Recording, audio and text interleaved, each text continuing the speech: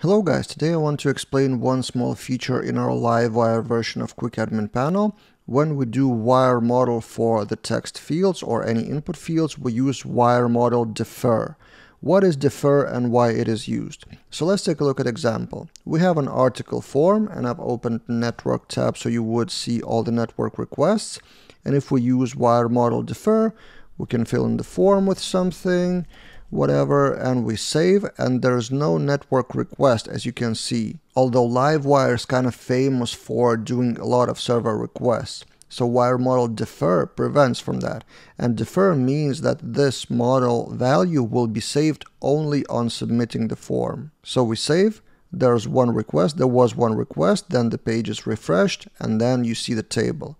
But what happens if we remove wire model defer? So we do just wire model.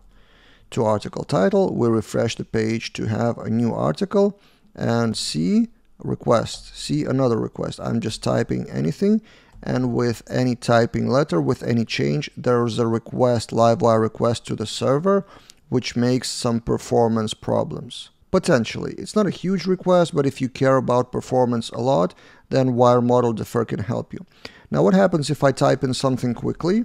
There's also only one request. So Livewire makes a new network request waiting 150 milliseconds by default after any change. So as you can see, as I type a bit slower, if it's slower than 150 milliseconds, then there is a request to the server.